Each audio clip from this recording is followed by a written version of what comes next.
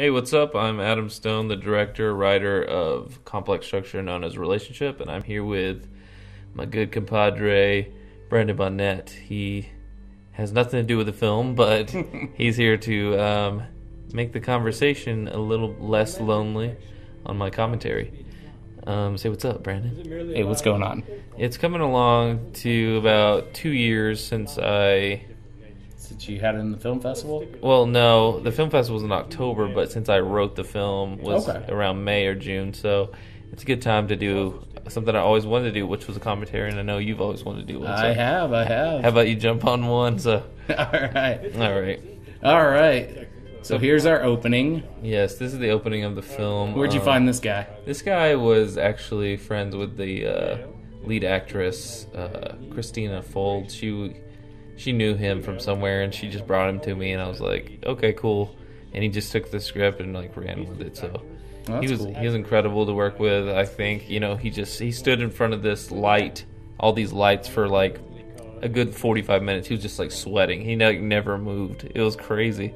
But the opening part here is probably the one of the things I probably regret the most about the film. Really? Yeah, I like it. Did that say Me and the Moon Productions? Yeah, the good old days. The good old Me and the Moon production. All right. Yeah. I like this opening a lot. I thought this was really cool. I remember the first time I watched it, it was getting me ready for the movie, for the flick. It looked really good. You like the old picture frame? Yeah, and then kind of fighting back and forth for it. I thought that was really cool. I have no idea where the idea of the picture frame came from. It looks good. I just remember seeing a picture frame in my house, and I was like, hey, why don't we just try this?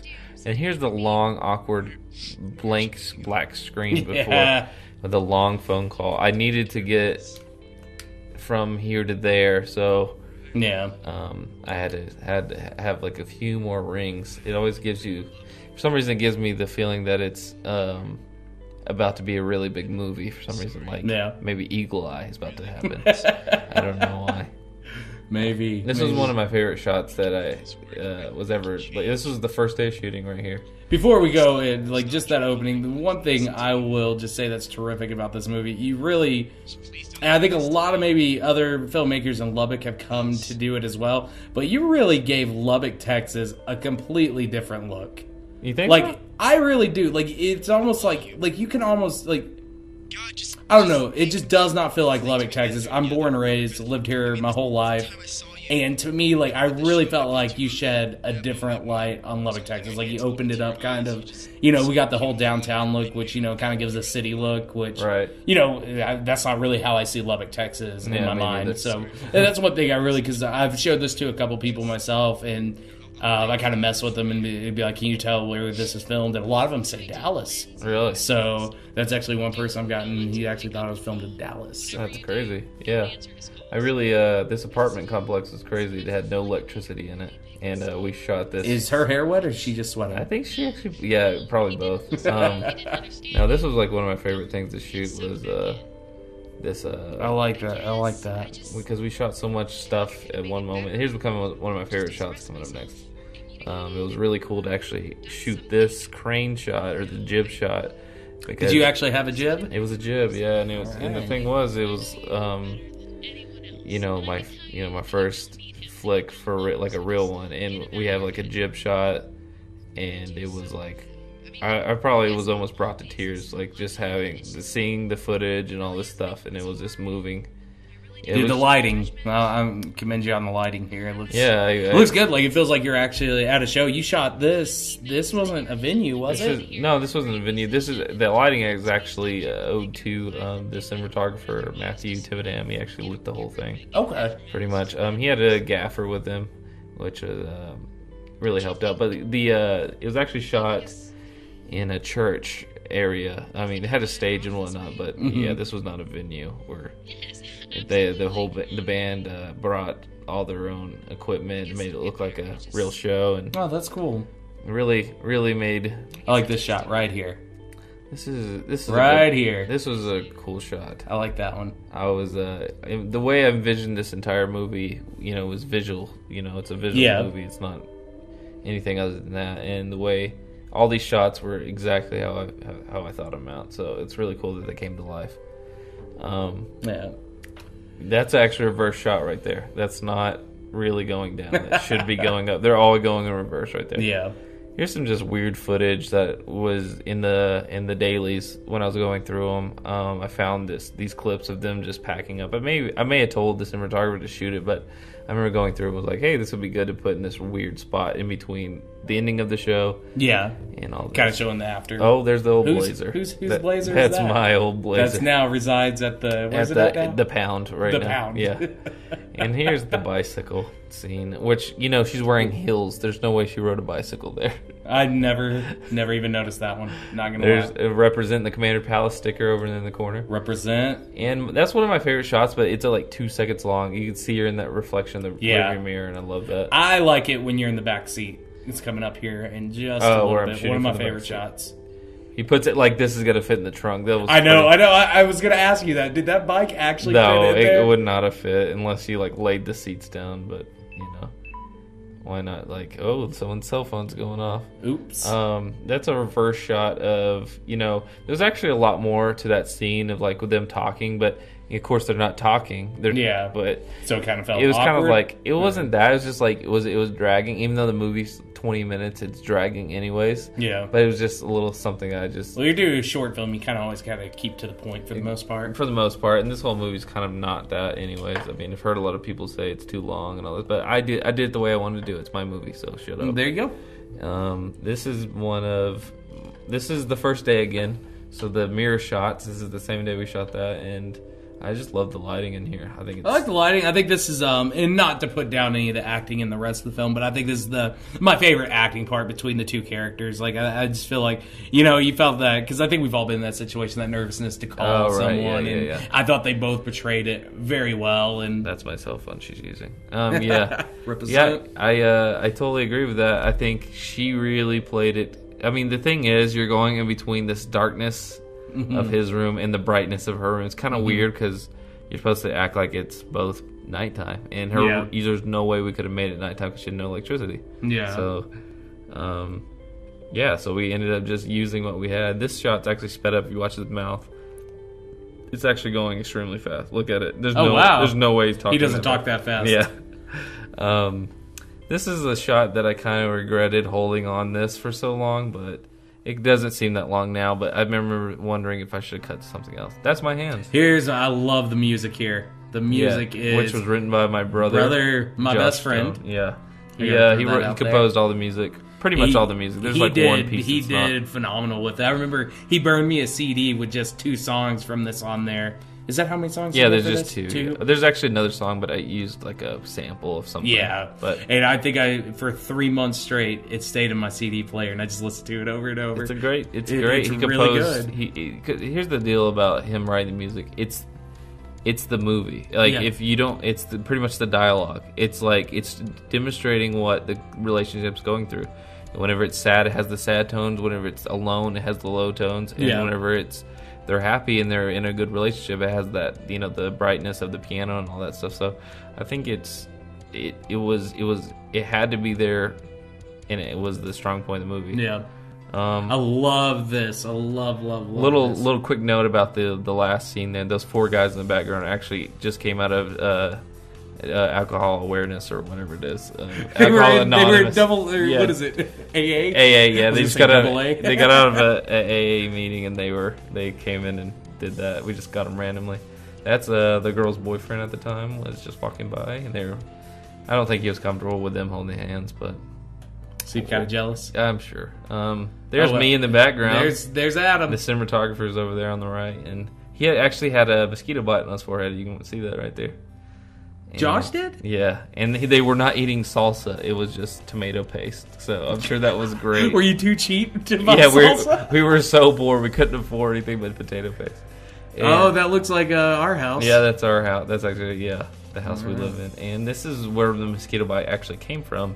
In the prior scene, we were out here and mosquitoes were everywhere. I bet. And the cinematographer handed me the camera and was like, you shoot it. He didn't want to be around the mosquitoes, so this is all shot by me. All right.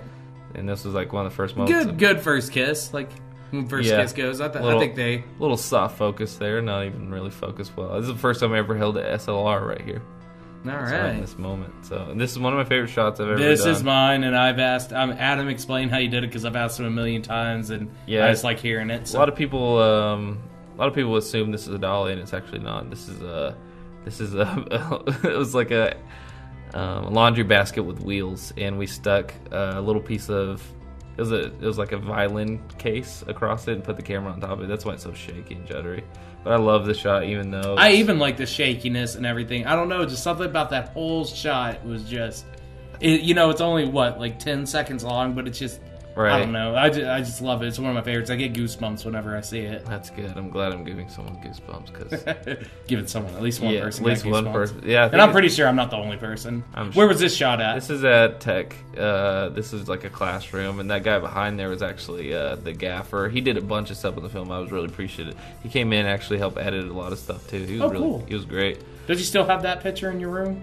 Yes, this is actually still hanging in my room. This was given to me by That is your room. Yes, this is my room. Okay. Yeah, this is actually given to me by my girlfriend, and I wanted to put it in the movie because this movie is kind of not really, but very loosely based off our relationship of the ups and downs. But I'm not an artist. So there's some at all. truth in all this? There's a lot of truth. There's nothing I made up. This is all real, like relationship stuff. Except for I don't party though, so that's kind of. You really don't.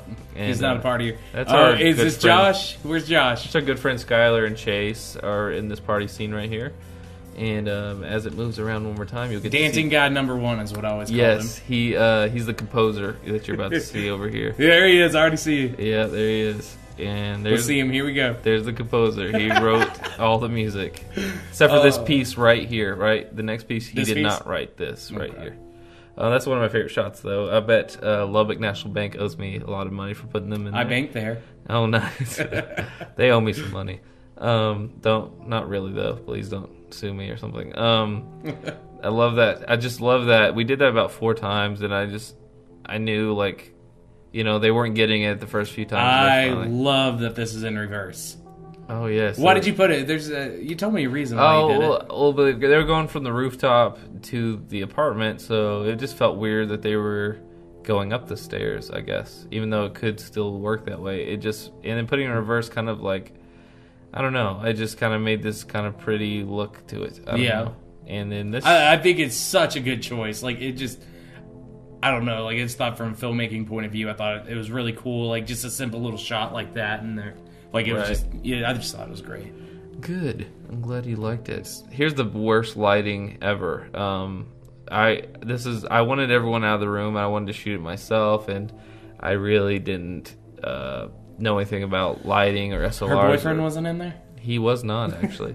And it was awful because the lighting was bad. I should have fixed it. It's not the best lighting I put it there, but it's not awful. Like, I don't think it takes away from the movie for me. Yeah, I think it was pretty much my fault at that. This next stuff, my brother suggested I take away 1 year and 4 months later. He's like, just take that away. No one needs to see that. But I ended up leaving it in there. I like it because it kind of tells a story. Like, it's not like a quick... I like how that her hair's pulled up in this one. You're kind of like, oh, she's like, doesn't care anymore. Yeah. She's got... And it puts that, like, it's not just that, hey, except he's got the same mosquito bite there. Yeah. But it's not like, hey, it was 2 weeks later and they fell apart. It's been some time. Right. There's the popcorn bowls, which were provided by my girlfriend. She bought those for me before this shoot, so I was pretty excited. That popcorn was nasty, though. I remember being really cold. I was like trying to get a few bites, and it was nasty. I love the scene here because it was like, I love those, the lights being out of What were they focus. really saying to each other? He was telling her that... Were they really arguing? Yeah, just to get it was because he always argued with her in real life, and I told him to really argue with her at that time. So he started arguing about her music sucked and all this stuff. I love this shirt that he's wearing right there. So there's an Obama shirt that he's wearing. Skylar. That's yours, isn't it? Yeah, it's my shirt. I knew it. So I had to put that. Wonder who you voted for. I wonder. Let's see.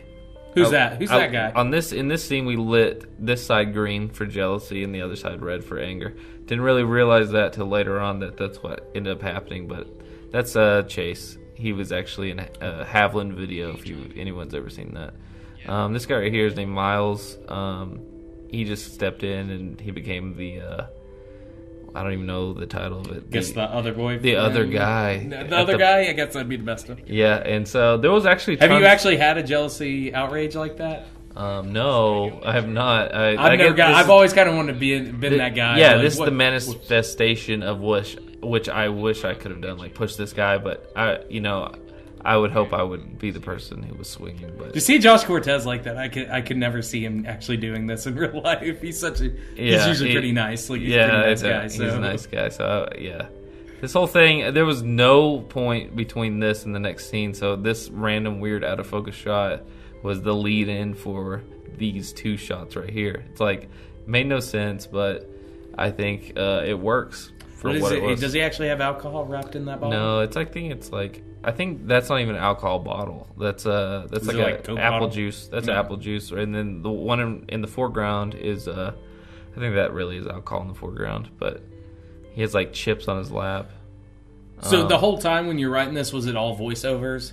For the most part, like did you want any dialogue at all? Or? Yeah, when I first wrote it, there was dialogue in the end. She goes to the roof and she says, "I love you," and I ended up taking it out because I really didn't want it to be about a movie about they got back together. Even though it's pretty much it kind of assumes that. Yeah, so it's not a movie about. It's a movie about a complex. That's in reverse, structure. Isn't it? Yeah. There we go. I knew this. I like this part.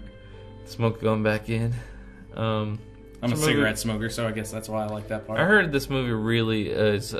When people watch it, they really need to smoke a cigarette after watching it. They're like.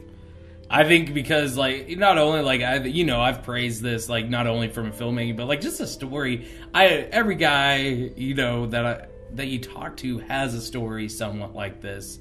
And I would say every girl, for the most part, has a story like this. Not this exact same thing, but kind of. Like, and it's so, like, you go through all the emotions with them, and you're like, I'm not going to lie, I'm probably going to need a cigarette after we do this commentary. This is my favorite sequence that we did. It was, like, thought of right in the moment. This was not even in the script about the reverse things. This is my favorite stuff, is the reverse notes. And it just came up on the day, and I ended up putting in the shot list real fast, and we ended up shooting it. I think this day that it's him in front of the mirror, and even him calling her. So good. It was all in one continuity issue. The picture's not hung up back there. But did y'all shoot this before y'all? Yeah, it was way before that. Yeah, it's like but the yeah, I don't even know what I was saying, but sorry, it's all right. Yeah. It was just thought up on a different. I mean, like it was crazy. We ended up ending that shoot at I think like 3 a.m. that day or something. It was crazy.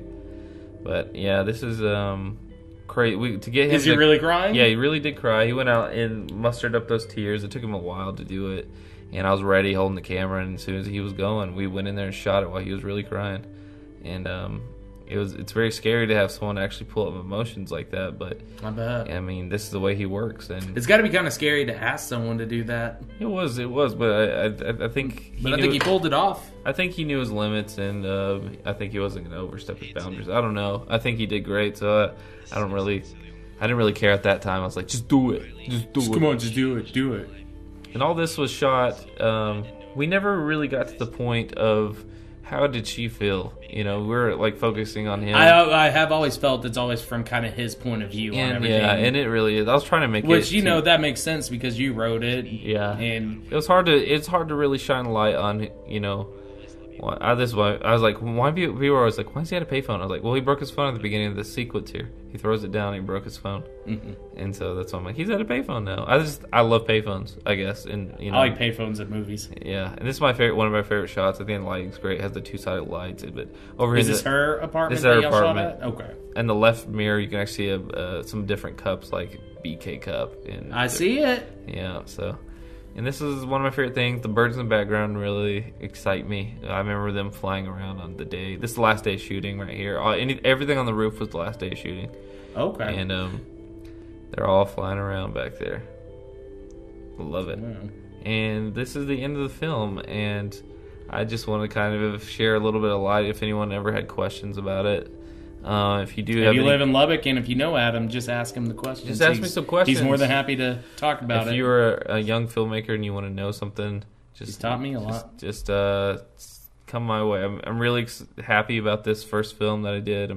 Everyone who helped me on it, I'm just I'm extremely excited that they did, and now I'm place where I am now, my career, or whatever you even want to call it. But I'm just happy where I am, and I'm happy this film happened 2 years ago. Crazy it was 2 years ago. But thanks for listening. Adam Paul Stone and Brandon Bonnette. That's me.